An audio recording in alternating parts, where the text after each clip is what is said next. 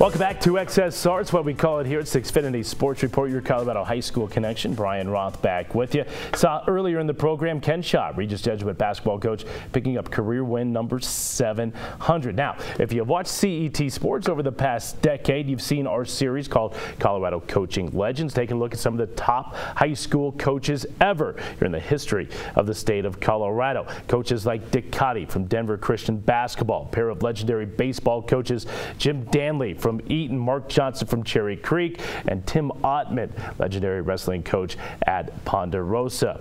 Well, one of the coaches we featured in that series was Ken Shaw, as we revisit the 2010 airing of Colorado Coaching Legends.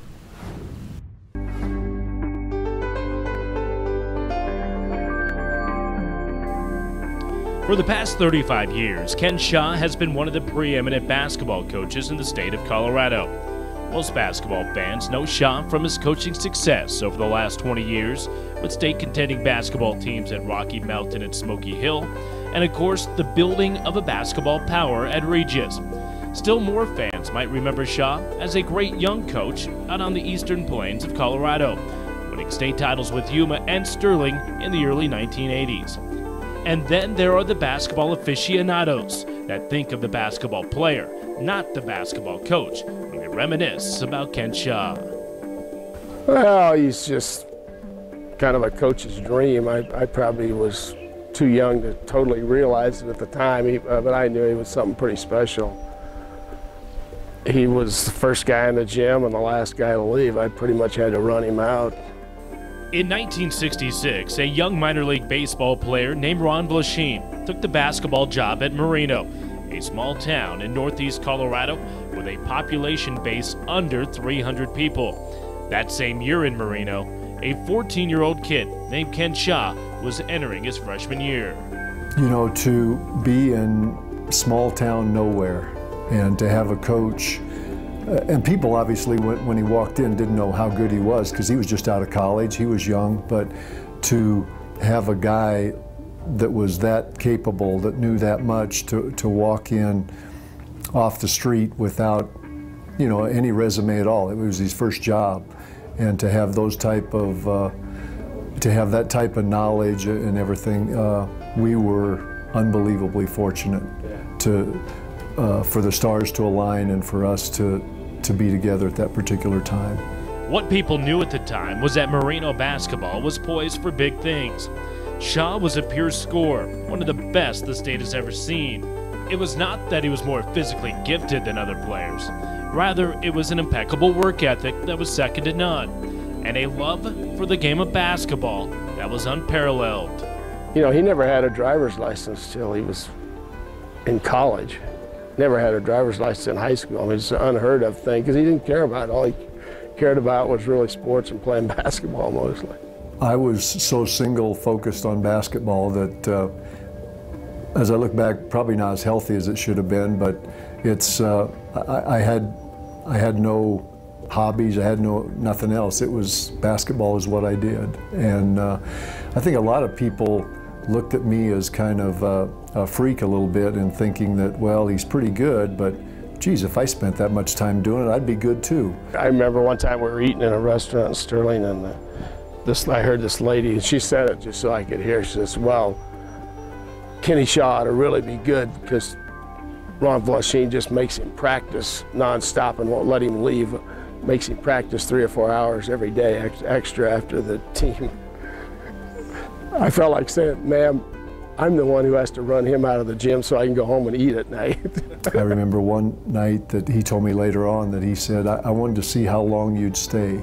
And about 8:30 or 8:45, he says, that's it, I'm not staying any longer, let's go home. With Vlasheen coaching and Shaw scoring, Marino would not lose a single game in 1969 and 1970. The Rams would win state titles and Shaw would win scoring titles. And because of what had been started, Vlasheen and Marino would go on to win 5 more basketball titles from 76 to 80. Well, he was one of the big keys, I think, especially originally. He got a lot of tradition going. I think a lot of kids idolized him growing up and stuff. Shaw, meanwhile, played 2 years at Northeastern Junior College in Sterling and 2 more at New Mexico State, before making the move from a player to a coach. He spent his first 6 years at Yuma, winning a state title in 1981. Then it was off to Sterling, and success followed, as did his reputation as a legendary player in Northeast Colorado. Yeah, well, I mean, we were aware of who he was and what kind of player he was growing up. But back then he played pickup with our guys, you know, almost every day, and he was the best player on the floor each and every day. So we were aware of what kind of player he was, or reputation that he had as a player. Shaw would lead the Tigers to an undefeated season and a state championship in 1984. Then, in 1986, he made the move to Rocky Mountain High School in Fort Collins. He would spend 16 years with the Lobos, followed by 5 seasons at Smoky Hill High School in Aurora. During that time, Shaw's teams were always among the best and were winning consistently. However, a state championship at the big school level had eluded him.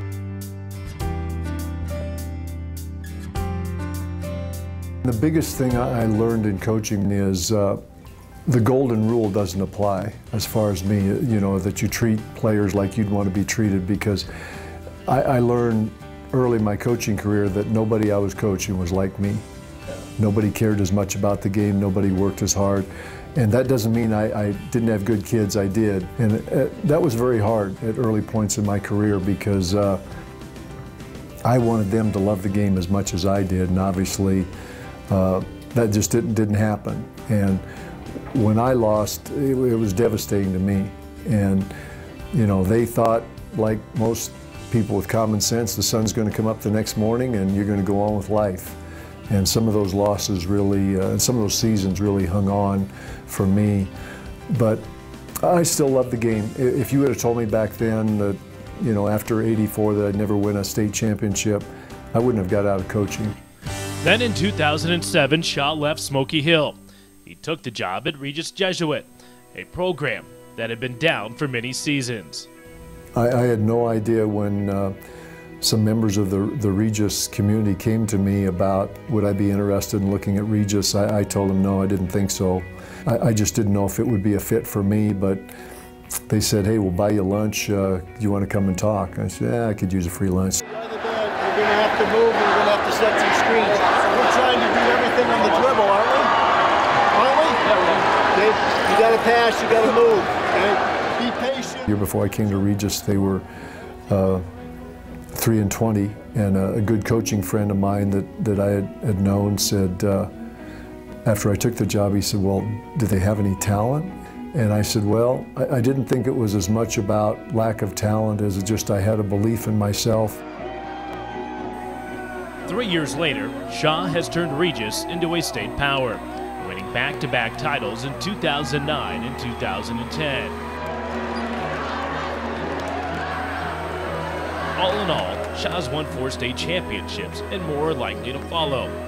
And the impeccable work ethic and incomparable passion for the sport of basketball that made Ken Shaw a great player makes Ken Shaw a great coach. The most organized person I've ever met. I mean, and he's not doing it with technology that kids use today.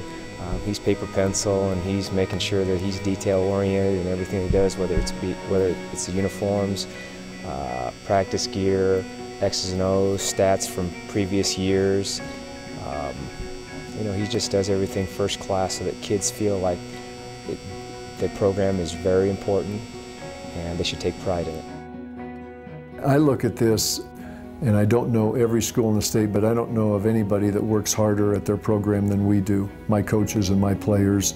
We go out about 11 months out of the year, and we work really hard at, so it's not like, you know, well, I need the summers off, or I need a break here or whatever. I like being around my players, and I hope they like being around me. He strides the sidelines with tranquility, rarely showing outbursts of emotions. Shaw's teams take on his personality. They are always disciplined, and they are offensive-minded. And of course, when you have one of the all-time best shooters in Colorado's history as your head coach, Shaw's teams can always shoot. Old guy I coached with, Willie White, I just talked to him the other day, and he still subs some. He used to be the baseball coach at Littleton when I was there, and he said, yeah, I subbed for over at Regis, and Kenny Shaw was still up in the gym shooting there and stuff during the day. So I imagine he could probably still rattle off 50, 60, 70, 80, 100 free throws in a row. It wouldn't surprise me at any time. I shoot every day. I don't play with them anymore, but I don't bring up my past to them. I don't think that's something that, you know, has much relevance.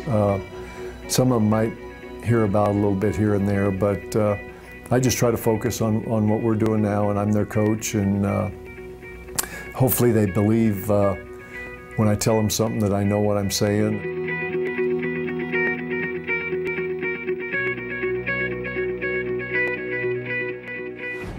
Well, we hope you enjoyed that piece there on Ken Shaw. Again, that dates back to 2010, part of our Colorado Coaching Legends series here on CET. And I think one of the neat things about that, you really get to understand how good of a player Ken Shaw was and just how good of a shooter he was, one of the best the state has ever seen. And I think above all, whether it be player, coach, we all know just how good of a person Ken Shaw is. Ken, congratulations on win number 700.